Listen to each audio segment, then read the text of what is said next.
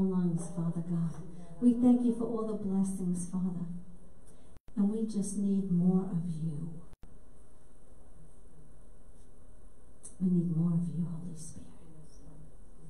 So we ask you to come, Holy Spirit. Say that with me. Say, come, Holy Spirit. Come, Holy Spirit. Say, come, Holy Spirit. Come, Holy Spirit. Minister to me. Minister to me. Show me things Show me things that I need to know. that I need to know. I receive freedom in every area that Jesus died to give me. In Jesus' name we pray. Amen. Amen. Hallelujah. Well, I've been fasting and praying for this meeting. And yesterday morning I woke up, and many times when I first wake up I hear the voice of the Lord, and the Lord said to me, well, he shared with me what he wanted me to tell you. And this is for everyone in the room and those who are watching. The Lord said that you may not be ready or believe this message that I'm going to share today. You may not realize the power that God has in you right now. But the Lord said that he wants you to meditate on what I'm going to be sharing today. Meditate on it, because you were made to do this. You were made to walk in it. You were made to walk in what the Word of God says. Amen. Amen? Amen. Everybody say amen. Amen. Hallelujah. Hallelujah. Glory to God. It's time to dream again. The Lord wants us to dream. You're never too old. It's never too late to step into your call. It's never too late for you to do what God's called you to do. He's the God of second chance, third chance. And no matter what's gone on in your life, God knew it was going to happen. He knew it was going to happen.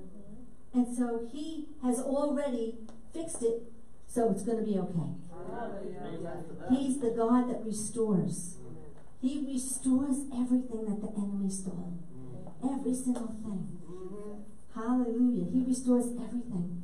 And you know, there are people in the Bible that God put there for us to find out about them, to read and find out, to give us hope, to give us encouragement. We all know the story about Abraham. There was an impossible situation for Abraham, right? God told him he was going to be a father of many nations, and he had no children. Well, when he was 100 years old, his wife had a baby, and she was 90. He started his ministry that old. 100. I don't think anybody in here is 100. And how about Caleb and Moses? They were both 80 years old. Moses was 80 when he started his ministry. Caleb was 80 when he took the promised land. He said, give me that mountain. And they weren't even born again. They weren't born again. We're born again. We have the Spirit of the living God living inside of us. You have greatness in you. God lives big in you because you have accepted Jesus as your Lord and Savior. God lives big in you, saints. God wants us to believe that his kingdom is advancing in our lives. He wants us to believe that. See, that's what faith does. Faith believes that our future is going to be better than our past was. That's what faith does. Faith does not keep rehearsing the past, the bad past. No, if your mind is doing that, you need to take what the Word of God says and cast that thought down. That's what the Bible says, casting down every thought and every imagination that exalts itself against the knowledge and the Word of God. Every Christian on the face of the earth has to do this. Nobody is exempt. God is no respecter of persons. But he is a respecter of faith, because faith pleases God. And we don't receive anything unless we apply our faith in the Lord Jesus Christ and what he did, and our faith in God's Word, because Jesus is the Word. In Matthew 6, Jesus told us what to pray.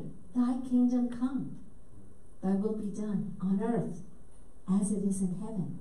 The Father wants us to bring heaven to earth. He wants heaven on earth. Jesus came and restored what the enemy stole. He took away all his power, and now the Lord wants us to enforce the victory that Jesus already won. Jesus he's been victorious. He was victorious over the enemy. Wasn't he? Isn't that what the cross is all about? He was victorious, but now we are on the earth and we need to enforce that victory. Everything we do for the Lord Jesus Christ, we do it from the place of victory. We have the victory. There's victory in Jesus, our Savior, our Lord. So we have to have that mindset. No matter what's going on, we can have heaven on earth. Why? Because it's the will of God. What is the will of God? Thy kingdom come. Thy will be done on earth as it is in heaven. If you're going through a situation and it's not a good one, don't say, God, why are you allowing this? He's not allowing it. He already defeated it. We need to step into faith. We need to press in and keep believing and not give up. We need to keep declaring what the Lord says. What does the Word of God say about it? There's power in the Word. So everything we do it from a place of victory. It's already been settled. Jesus already took care of it. Now we have to step into it. No matter what it is, we have to step into it. So the Father's will is for us to bring heaven to earth. Us. He uses people. Do you ever notice when you read the Bible? All through the Bible, from Genesis to Revelation, God uses people to get His will done on the earth. Have you noticed that? Yeah. So why do we think it's going to happen different for us? Oh God, why are you doing this? Oh God, why are you letting this happen? Why? Why are we questioning the Lord when from Genesis to Revelation, God uses people? You have been made the righteousness of God in Christ Jesus. The greater one lives in you. Greater is He who lives in you than he who is in the world. You have the greater one in you right now. And God wants to do a work through you. We're never too old. It's never too late. Jeremiah 29:11. I have plans for you, says the Lord.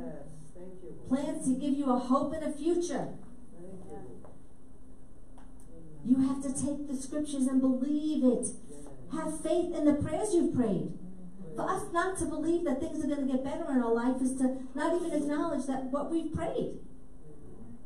You have no faith in your prayers if you don't think things are going to get better. But God always has a plan for you. He always has a plan for you, and He needs you to step into the plan on the earth. Because you guys are chosen. 1 Peter 2:9. God just keeps highlighting that verse to me. He's been highlighting 1 Peter 2:9 for months. And I'm going to read it from the Passion. It says, but you are God's chosen treasures. Hallelujah. You are a treasure. You are God's chosen treasures. This word treasure comes from the Hebrew. And this word in the Hebrew, and it means a special treasure or possession. You are God's special treasure. You are God's possession. You know that, right? That your life is not your own anymore? You know that Jesus purchased you with His blood. You've been purchased with the blood of Jesus. So you can't say, well, this is my life. No, it's not. If you accepted Jesus Christ as your Lord and Savior, He bought you with His blood. You're a treasure. You are a treasure. As a matter of fact, if you have your Bible, turn real quick with me to the book of Malachi, and I'm going to show you.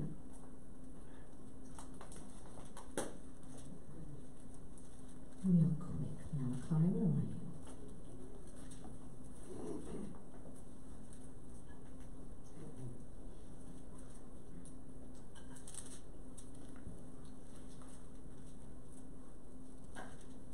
In Malachi chapter 3 and verse 17, it says, they shall be mine, says the Lord of hosts, on the day that I make them my jewels, or my treasure. This word treasure means jewels as well. It means jewels. When did God make you His jewel? When you accepted Jesus, His Son, as your Lord and Savior. Old things have passed away. You became brand new. You became brand new that day. You're a jewel. are a chosen people. Say, I'm chosen. I'm chosen. You know, the Bible says many are called, but few are chosen. You're chosen. Say, I'm chosen. I'm chosen. You're chosen. You're a jewel. You're a treasure in the kingdom of God. God needs you to appreciate who He made you. He needs you to appreciate. So this word treasure means possession. You're God's possession. It is used to describe guarded wealth, indicating the placement of king's jewels or treasure, etc. And what God does here, it says that He puts His jewels in a safe, protected place because of their extraordinary value. You should write that one down. God puts you, His treasure, in a protected place because of your extraordinary value. You are so valuable to the Lord. You are His jewel. You are His treasure on the earth because Jesus lives in you. It's Christ in you, the hope of glory. We have to keep our eyes on Jesus. Keep your focus on Jesus. It reminds me of this woman. How many of you remember the song, Turn Your Eyes Upon Jesus? Remember that song? Look full in His wonderful face, and the things on earth will grow strangely dim in the light of His glory and grace. A woman was married. This is going back, I forget how long ago that song was written. But she was married and she became very ill, and the disease that she was attacked with caused her to go blind. And her husband left her. And she wrote that song after that happened to her. She wrote that song. See, she tapped into the greatness in her. She tapped into the glory. She tapped into the treasure, to the jewel that she was. We cannot allow our past to mess up what God has for us. Stop looking back, church. Don't look back. Keep your eyes on Jesus. He's the author and the finisher of your faith. He's the one that wants to do mighty, wonderful works in your life. He has a plan. You're a chosen vessel. 1 Peter 2:9 in the Passion. But you are God's chosen treasure, priests who are kings, a spiritual nation set apart as God's devoted ones. You're set apart. He called you out of darkness. This means spiritual darkness. He called you out of being spiritually in the dark. Your eyes have been opened. You have been enlightened now to the truth. This word darkness also means misery. We're not miserables anymore. Did I say that right, Joseph? No more miserables. Right. I'm not miserable. That's right. I said it right, Vincenz? We're not miserable anymore because He took us out of the kingdom of darkness and He put us into the kingdom of His dear Son. Amen? We are now in the kingdom of God. Thy kingdom come, and it came. Thy will be done. We are on earth, in earth, as it is in heaven. He took us out of the darkness. This word darkness also means error or ignorance. We're not ignorant to the enemy's devices anymore. We cannot be fooled any longer. We are wise as serpents, but as gentle as doves. Amen. And we are expecting the kingdom of God in our life. You know what the Lord showed me one time? With that scripture, thy kingdom come, thy will be done. And some of the verses say, in earth. Well, we were made from the dust of the ground, right? From the earth. And God molded us, and then He breathed the breath of life in us. Well, God's word is likened to a seed. We're earth. We plant the seed of God's word in our earth, and it grows. Amen. Thy will be done in earth, or on earth as it is in heaven. Just a little thing the Lord showed me years ago. But beloved, you are called to bring on earth what is in heaven. Amen. That's what we're called to do. We're called to bring what is in heaven on the earth. Healing on the earth. Deliverance on the earth. Finances on the earth. Joy on the earth. Health, whatever it is. If it's not in heaven, then we don't have to receive it on the earth. But you have a part to play in that. It doesn't come automatically. God's word is not automatic. It's not. And I think too many times Christians think, well, I'm saved, I accepted the Lord, so automatically all these things are going to happen for me. No. There's a God, small g, that roams the earth. The enemy is the God of this earth, the God of this world. But our Lord and Savior is our King and Lord of everything. But we have to enforce the word. We have to get in the word of God every day and pray every day and seek the Lord every day. You need to fall in love with the Bible. Some people say, well, I don't understand it, or I can't remember it. Well, I had a meal last night. I cooked it, so I know what was in it. But if I go to a restaurant and I have a meal, I don't know all the ingredients. And I might go home the next day and not even remember what I ate. But it still nourished me. God's word is food for your spirit. It's food for your spirit. You need it every day. Every day you need the word of God. God says that each believer is a priest and king. This is the continued definition of treasure. His unique and special treasure of great importance. A treasure above all other treasures. You are chosen. You are his treasure. And don't leave yourself out no matter how old you are, how young you are. You are his treasure. Matthew 6 and 9. Our Father in heaven, hallowed be your name. Your kingdom come. Your will be done on earth as it is in heaven. This word kingdom, when you look it up, means royal dominion. You're royalty. Say, I'm royalty. I'm royalty. You're royalty. You are royalty. Jesus is a king. We are his queens and kings on the earth. You're royalty. You're special. You're a treasure. And this word dominion, when you look it up, when you go back to Genesis, in Genesis 2, well, let me make sure. I have it in my Bible. I have it underlined. Genesis 2. No, Genesis 1 and 26. Genesis 1:26. God said, let us make man in our image according to our likeness, and let them have dominion. Let them have dominion. This word dominion means to rule, to have power over. Amen. To have power over. He's given it to us, but we got to use it. Hallelujah. We got to use the word of God. The word of God is sharper than any two-edged sword. It cuts, and when it goes into us sometimes, it puts in what God wants, but it takes out what he doesn't want. Two-edged sword. But it also, we use that sword also against the enemy. It totally annihilates the enemy. Yes. When you speak the word of God, you got to have faith. You got to believe. Pray in the Spirit. Build yourself up on your most holy faith by praying in the Holy Ghost. Every day, pray in the Spirit.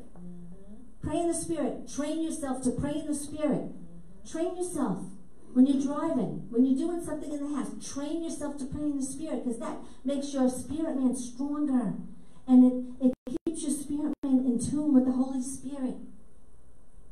See, the walk that we want to walk is in the Holy Spirit. Walk in the Spirit, you will not fulfill the lust of the flesh. Walk in the Spirit. Walk in the Spirit. And you'll continuously please the Lord as you walk in the Spirit.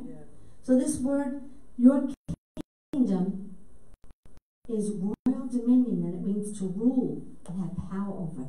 God has given us power, supernatural power to reign on the earth as the jewel that you are. You already have it now. Don't ask him to give it to you. It's in you. You just have to exercise it. You just have to enforce the word of God. Hallelujah. I'm going to share a scripture that I've had questions about many years. And little by little, I'm getting more information and more enlightenment on it. And it's Matthew 7:21 through 23. You might want to write it down. And we're talking about God's will being done on the earth, right? Say yes. Yes.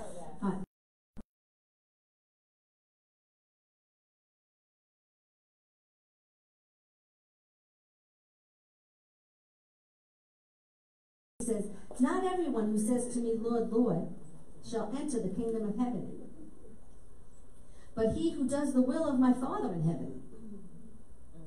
Many will say to me in that day, Lord, Lord, have we not prophesied in your name, and cast out demons in your name, and done many wonderful things in your name? And then I will declare to them, this is Jesus speaking, I will declare to them, I never knew you. Depart from me.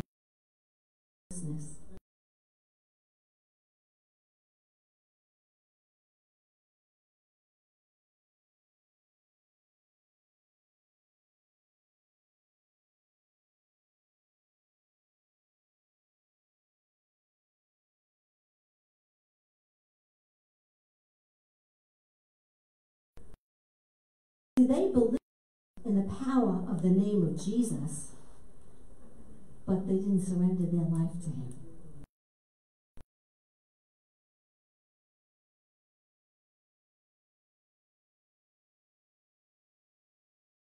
They knew Jesus was Lord. They knew there's power in the name of Jesus, but their heart was not his.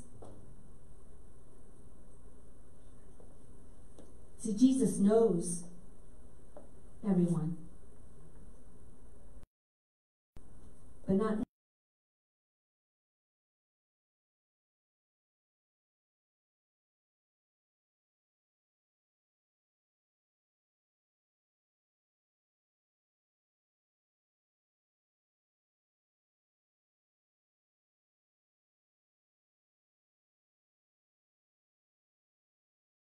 on anyone.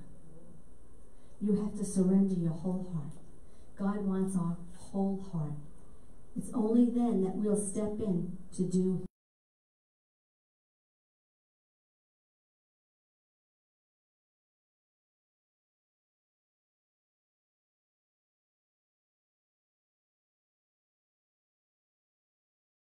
In 24. Some of you know it because some of you have prayed it.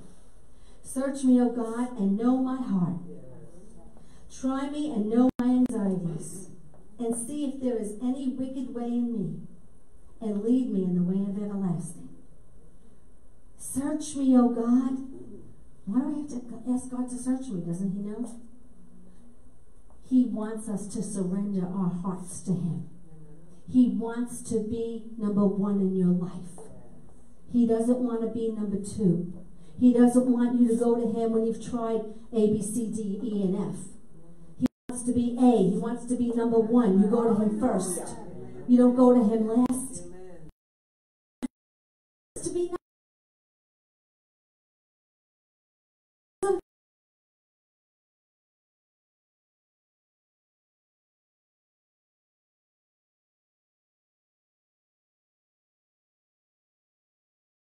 23:24. Pray it to the Lord. If you haven't yet, search me, O God, and know my heart, and try me, and see if there's anything wicked in me, because the Bible says that the heart is deceitful. You could be walking in pride and not know it. Pride is a spirit. I had a wake-up call one time, that demon. I actually saw it. See, we're talking about thy will be done on earth as it is in heaven. God wants us to live in the heavenly realm on the earth. We can live on earth and live in the realm of heaven on earth. Because we shared the scripture before. He took us out of darkness, the kingdom of darkness, and brought us into his kingdom, the kingdom of his dear son. We're in the is tricky. He's a conniver. He's a deceiver. And one day something happened. I won't go through the whole story. And the Lord actually let me see that spirit of pride that I didn't know I had. And it was tall and thin with its nose up like this. You know the cartoons that they show? That's exactly what it looked like. Well, I had a fight on my hands when I saw that. God let me see. I had a battle. I battled with that thing for a good month. Until I was totally delivered from it. That's the last thing you want operating in you. God hates pride. He says that he'll push you away if you have pride. He wants us to be humble. Humble yourself under the mighty hand of God. That's what the Bible says. Humble. So we want to be humble and ask God if there's anything in us. Because we want thy will be done on earth as it is in heaven. Amen? So we're talking about God's will on the earth. What is God's will on the earth? I'm going to talk about 4 things that I believe from the scriptures that God shows us what his will is on the earth. Number 1, the Great Commission. The Great Commission. Let's turn to Mark 16 and 14. Hallelujah. Mark 16, and all of you, you know this scripture. We're going to go over it, because we have to be reminded of what the Bible says. Thank you, Jesus. You're so awesome. The Great Commission. In my Bible, actually, the title of it here, the chapter, it says the Great Commission. Mark 16 and verse 14. Later he appeared to the 11 as they sat at the table, and he rebuked their unbelief and hardness of heart, because they did not believe those who had seen him after he had risen. So, unbelief, Jesus says, is your heart is hard. You have to soften your heart. Do you know worship softens your heart? Worship prepares your heart to receive the word. That's why it's good to get here at 10 o'clock and enter into worship. Let the Holy Spirit soften the ground in your heart so you could receive the word of God. In verse 15, and Jesus said, and he's talking to his followers, his disciples, his chosen ones, and that's you. Say, that's me. That's me. He's talking to you today. Say, Jesus is talking to me. Jesus is talking to me. And he's telling the church, go into all the world and preach the gospel to every creature. You don't have to be behind a pulpit to preach. That just means declare, tell, share. He who believes and is baptized will be saved, but he who does not believe will be condemned. And these signs will follow those who believe. Are you a believer? Yes. Say, I'm a believer. I'm a believer. It says, and these signs will follow those who believe. Are you a believer? Yes. Say, I'm a believer. I'm a believer. These signs will follow those who believe. What signs? In my name, so there's power in the name of Jesus. In my name they will cast out demons. Sometimes the first demon we have to cast out is the one that's in us. I had a demon in me and didn't know it. And God opened my eyes. And I spoke to it and it left and never came back. Search me, O God, and know me. In my name they will cast out demons. They will speak with new tongues. God wants everyone to pray in the Spirit. Don't leave yourself out of that gift. That's a gift for every single one. God wants everyone to pray in the Spirit. And it's not the gift of tongues with the interpretation to prophecy. That's not what I'm talking about. I'm talking about being baptized with the Holy Spirit and praying in the Spirit. Jude 20. It's Romans. It's in Ephesians. If you're not filled with the Holy Spirit, you can receive it today. Everybody needs to be baptized with the Holy Spirit. They will speak with new tongues. They will take up serpents. And if they drink anything deadly, it will by no means hurt them. They will lay hands on the sick and they will recover. This is what God wants you to do.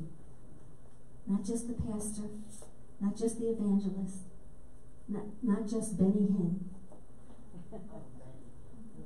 Everybody in the body of Christ, God needs you to lay hands on the sick and they will recover. That's what the Bible says. We just read it. Are you a believer? Yeah. The sick and they will recover. Amen. And you know, I've prayed for people, I've laid hands on people and they didn't recover. But that's not because God didn't do his part. When that happens, you just get back in your prayer closet and press in.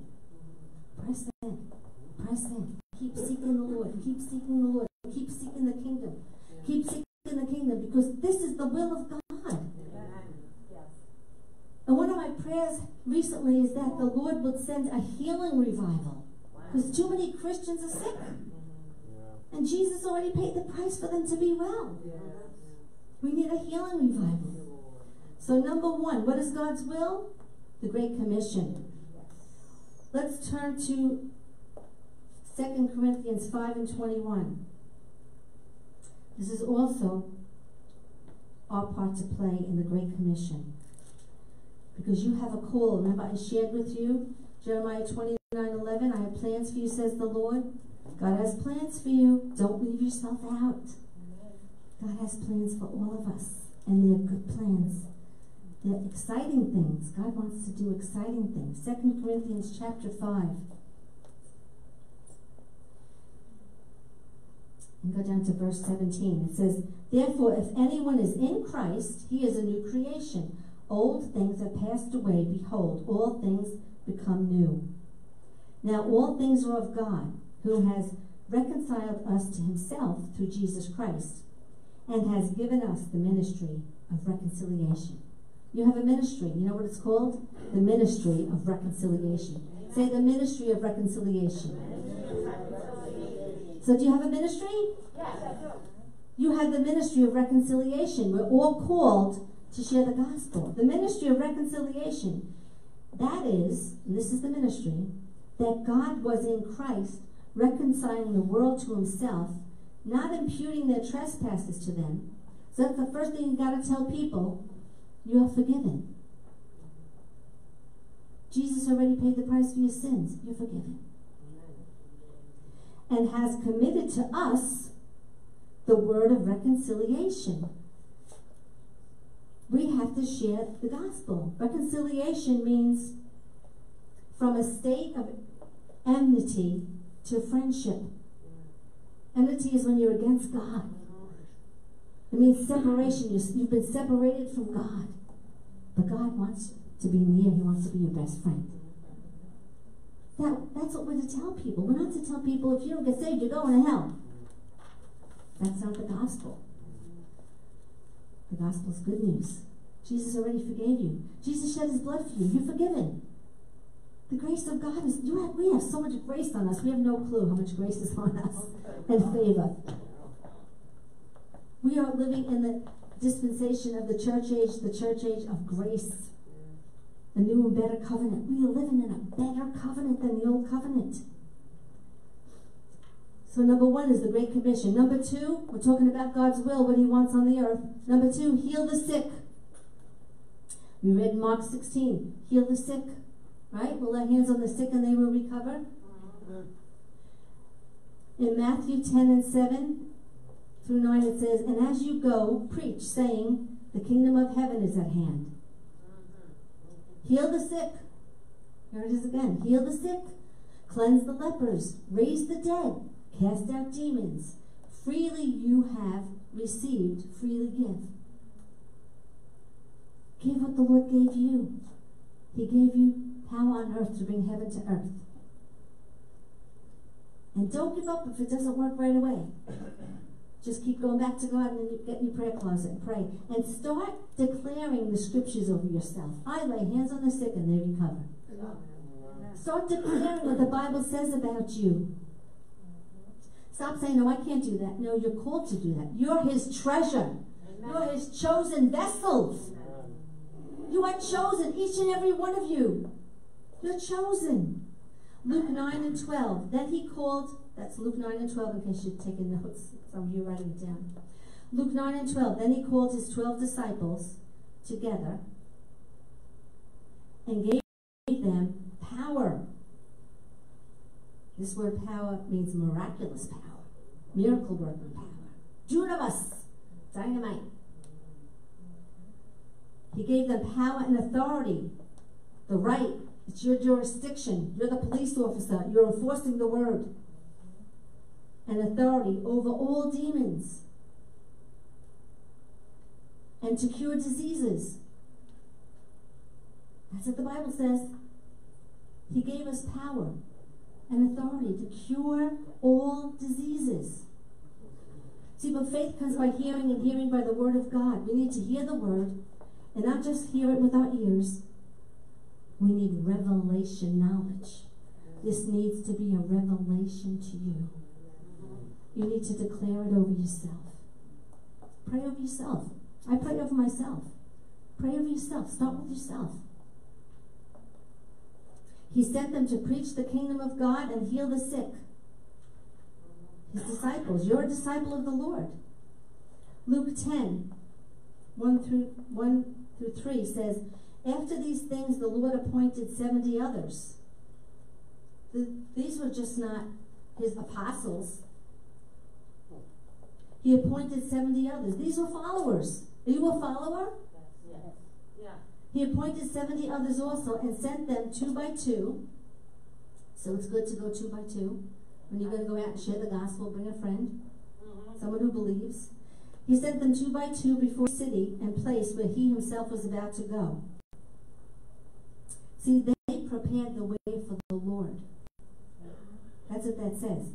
This is Jesus. Jesus sent them 2 by 2 before his face into every city and place where he himself was about to go. Jesus was going to go to Samaria and preach the gospel, but he sent his followers there first to do the groundwork. Just like John the Baptist had to make a way for the Lord, we have to make a way for the Lord because he's coming. He's counting on the church. He uses people. Verse 2, then he said to them, the harvest truly is great, but the laborers are few. Therefore pray the Lord of the harvest to send out laborers into the harvest. The harvest, if it was great then, how much greater is it now? And I want you to realize the followers, the disciples, the apostles, were not born again. They were not born again. They did everything by what Jesus said. Jesus said, just go in my name. Cast out devils in my name. Heal the sick in my name. And they obeyed. But they weren't born again. Jesus had not died yet. And sent the Holy Spirit. You have the Holy Spirit living in you now. You have the Spirit of the living God in you now. You have greatness in you. You have power. Thank you, Lord. Over all the power of the enemy. Thy kingdom come, thy will be done in you and in the earth. Your family, your loved ones. Start with your family.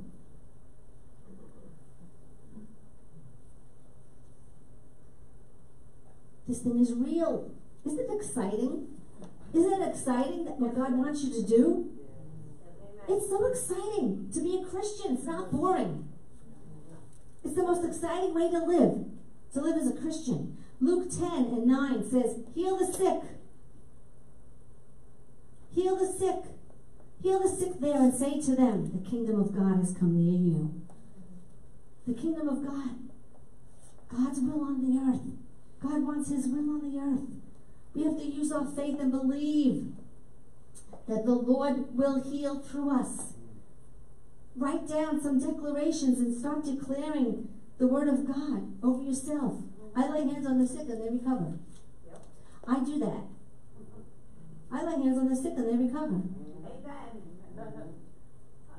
God wants to use you, saints.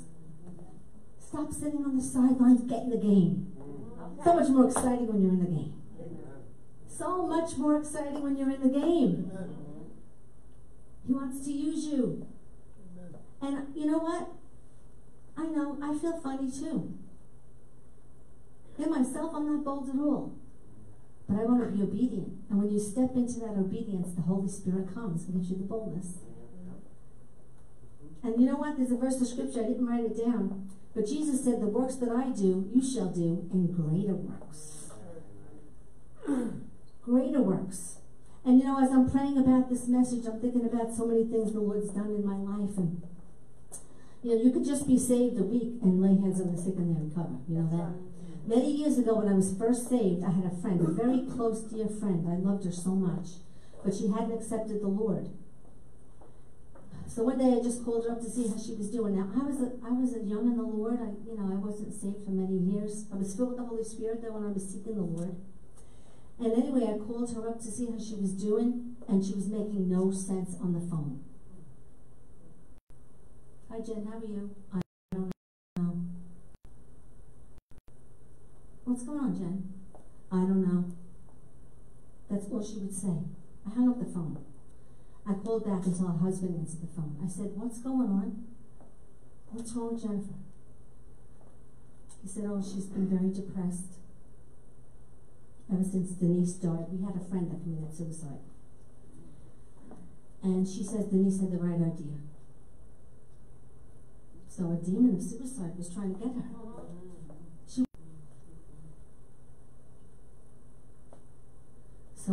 The first thought I had was, all right, I'm going to fast and pray. Now, I don't know about you, but I don't like to fast. I'm Italian. I like to eat. Mangia, mangia, my grandfather always said. Mangia, mangia. So I decided, I was working full time at that time. I was teaching at Faith Academy, a Christian school. I had children that were young in the school. I had a busy life. But instead of eating lunch during work, I would go and pray. So I would fast lunch and pray. On the third day, I called my friend again. How you doing, Jen? I don't know. Out of my mouth came, I didn't know what I was going to do. I had no idea this was going to happen. Didn't plan it. Out of my mouth came, in the name of Jesus, you demon of spirit of suicide, come at her. And it did. Thank you, Jesus. It came out. She was in her right. She said, oh, Roseann, oh my goodness. Oh, Roseann. And she was talking. She was in her right mind. Totally set free. Over the phone. All glory and honor to God. Come on, give the Lord a praise for that. That's the power of God. That's Jesus. That's the greater one. Yes, Lord. He uses you. He uses your words. And He needs you to be bold. Spend some time fasting and praying. Don't be conformed to this world. But renew your minds with the Word of God to the will of God. His will on earth as it is in heaven. God wants His will on earth as it is in heaven. He wants people saved. He wants people delivered. He wants people set free. I'm going to ask the worship team to come.